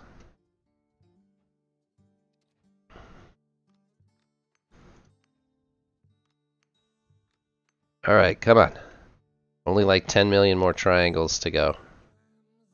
This part, anything on the diagonal in this game is awful.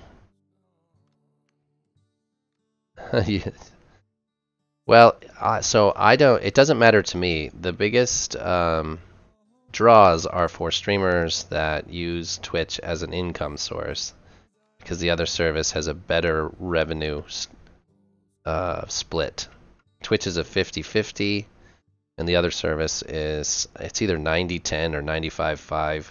So if you're a streamer that has subscriptions and you're getting bits and you're selling promos, a 40 to 45% increase in your income is a big deal.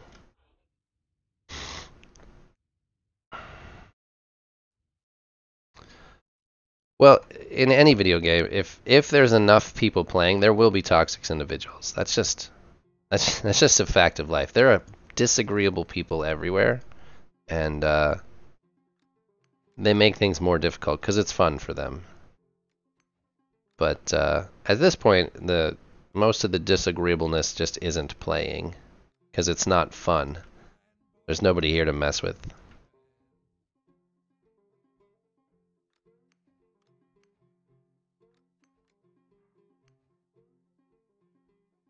Yeah, as a parent of 3 teenagers, I'm capable of ignoring anything.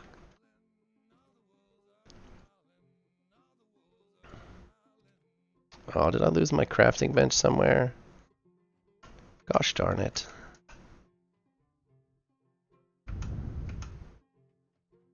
See, I don't even look at the Steam. So I'm not a person that watches forums. And if you don't read Reddit and you don't read the Steam messages, then none of that stuff bothers me. Where did I leave my table? So the Steam community can be pretty rough, but those are just people that are disgruntled with the way that Frozen Byte is conducting business. There's nothing we can do about that, so there's nothing to complain about. They've told us outright that there's not money to continue development at this point, and they're doing exactly that. Nothing. Well, I'm not going to say nothing, but they're doing very little. So, but we should be expecting that. They've told us that. So getting on the Steam boards and complaining doesn't affect anything. I mean, we had I don't even remember his name now. There was a guy in here that not that long ago, I was even station building just like this, and he was the fella that messed up EOSCon. You guys were all pretty steamed about.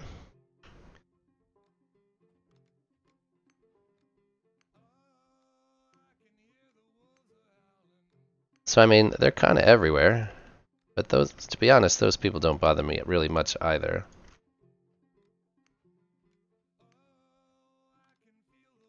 My feelings can't be hurt. Yeah, well, leaving bad reviews is certainly going to hurt the game. I don't think it hurts the community. It certainly hurts the game. But I mean, at this point, some of those comments, while harsh, are justified. The launch was not good, and the development halted shortly thereafter. So there's plenty to complain about, but it's a worthless complaint. You're screaming into the wind. So I think the game will come back quickly once development starts, because people will be interested to see what they're developing.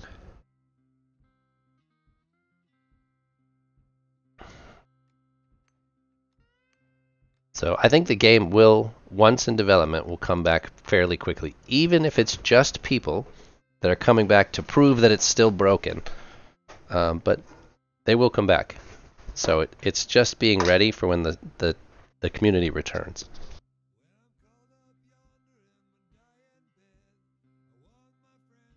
The game itself is too interesting and has such a good start conceptually that people will play it. We just got to ride out until we can get funding for the game. I wish they would start crowdsourcing funding. I would certainly give a Kickstarter a try. But we don't even know what kind of funding they're looking for. Are they looking for a few million? Are they looking for tens of millions? Are they, looking for Star Citizen's 500 million? So we just got to ride it out for now and give Frozen Byte the benefit of the doubt. We don't like their answers, but they have given us answers. So we'll see. We'll see. I'm gonna keep my fingers crossed, and like I said, I'm gonna give Frozen Byte the benefit of the doubt for the time being.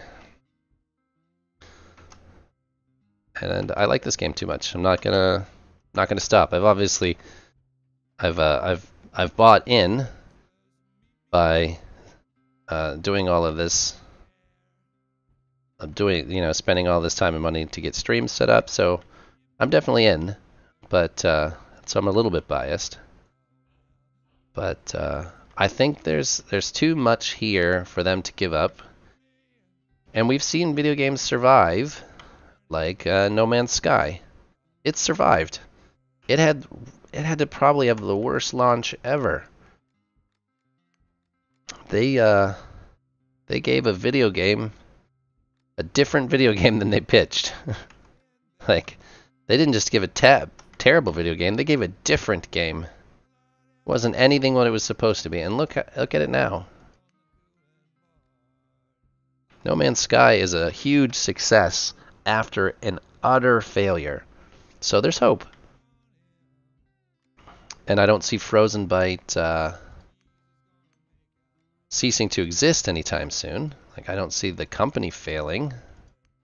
So we wait our time, we're patient, and we build the community as we can.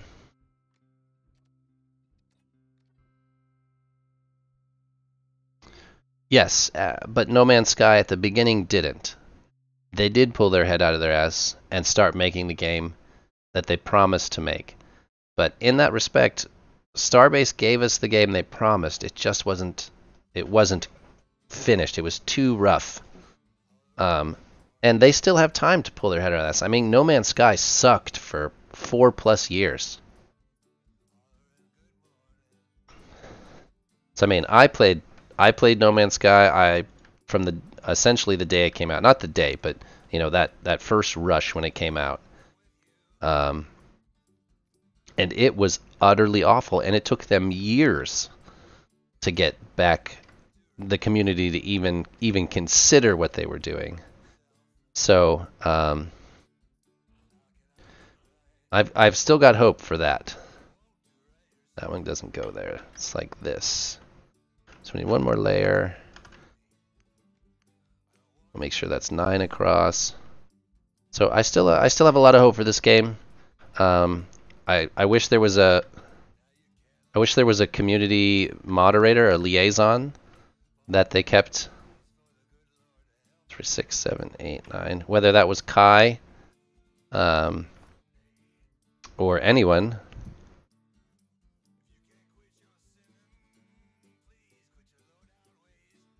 You like the old No Man's Sky more than the new one. I like the idea and the sandbox with nothing. Well, you can still do that. All of that still exists. There's no requirements in No Man's Sky to do anything. I mean, I would stream No Man's Sky from the very beginning, but I don't play games in the same way, obviously, as most players play. And I don't necessarily think there's an audience for No Man's Sky the way that I play it. So especially in a single player game, because that is essentially a single player game. It has some co-op features too, but it's just single. They should just pay the $38 and see if ChatGPT can finish it. ChatGPT. How the hell did I? Alright, next section. I don't remember how I built. And I'm out of coffee. That's not good. That's alright though. It is, I've reached the end of my time for the day anyways. I am going to see how I built this thing though. ChatGPT is amazing and scary at the same time. Oh, I remember now how I did this. I couldn't even remember how I built the damn thing. One. How many layers is it? That's what I need to know. 1, 2, 3, 4, 5. That's 5 up. I'm gonna run back and at least start it so I can, while I'm in the mindset. And I might find some time later on tonight if you guys would be, well, it'll be super late for you guys. You guys are all in Europe. That's one of the reasons I don't stream at night, is there's not really an Starbase audience late at night. So I don't stream in my evening very often. It's because it's actually, you'd watch. You're normally the one streaming. I watch you. You can't watch me. I watch you in the evenings.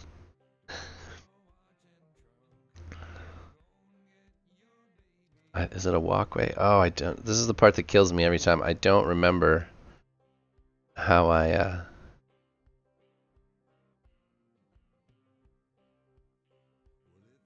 built. It's got to be this piece, and there's a. It's the only ones I have in my inventory. So, and people love to watch your moon trips. I think that's crazy to watch you. Not crazy to watch you, but crazy to watch you just moon mine.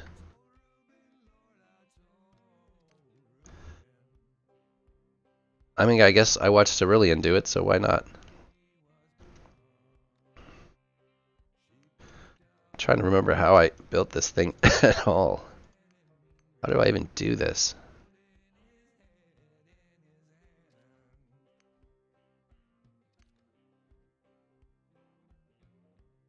It's not that piece.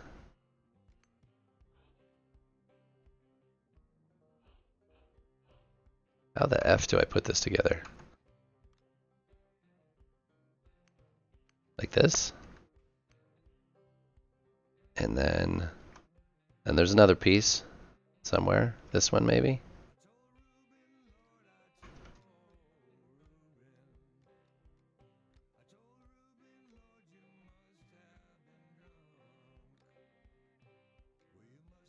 That's not that one. What the hell?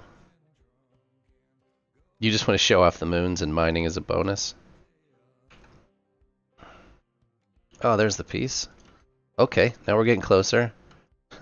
I literally could not remember how to do this.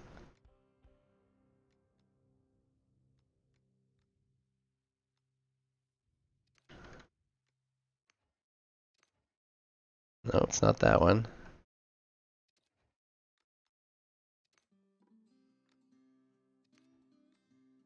Oh, come on. Put that there.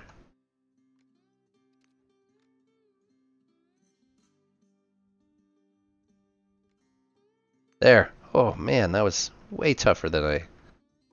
Oh, I remember. I have to put down like a shit ton of these things. And then I follow them up with these. And then I have to put down another one. Next time, create a hotbar with the parts you needed to build that. Yeah, I suck at that whole hotbar thing. There's many shortcomings in game playing that I have. And proper hotbar management would be one of them.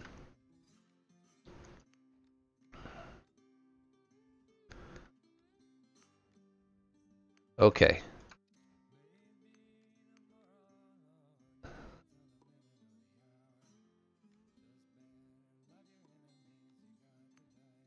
How many is that? 1, 2, 3, the 5. 1, 2, 3, 4. I think that's right. That looks right. Hopefully it matches. Otherwise, we're just going with it anyways. What goes here? Another one of these, maybe?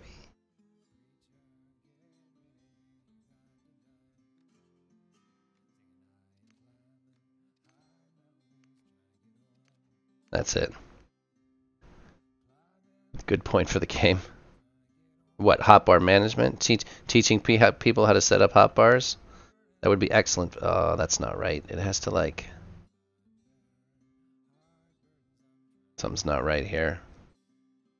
This should be up half a one.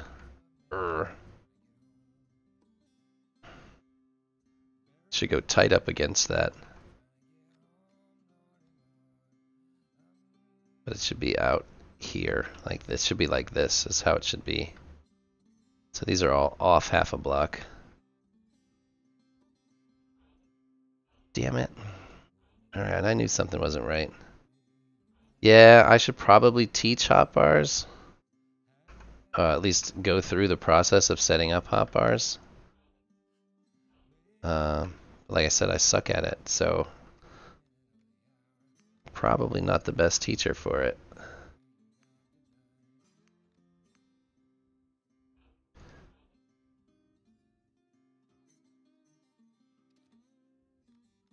These guys. I have no idea what I'm doing. This is why I don't build ships, because this is the same as building ships, only way easier, and I still can't do it.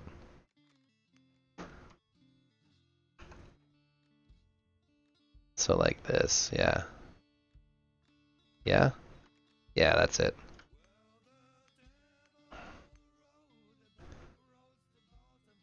It's still the right 5, but now I have to, what? I have to put these ones down. And then I have to pick these back up and do it again. No, this one. Yeah, probably like this. Alright, I remember now. Because then I have to go back to these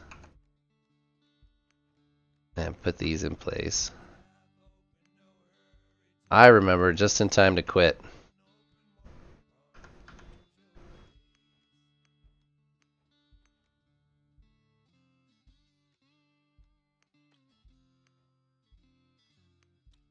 Yeah, that's how it is. Oh, always so frustrating to relearn this. But that'll get me close. Alright, everybody. Let's see. Is there anybody else streaming today? Xenon, you're not streaming yet, are you? Live channels. Currently says there's no live channels. I am streaming, right? Oh, there I am. Okay, well, then I want to say thank you to everyone as always. I appreciate your time and your attention. I hope you guys had a wonderful time and that you have an excellent evening. And I will see you at the normal time tomorrow. Tomorrow is Friday. So I will see you at the normal time tomorrow. And we'll have some fun then. So you guys take care. Take it easy. And I hope you see you again tomorrow. So see you later.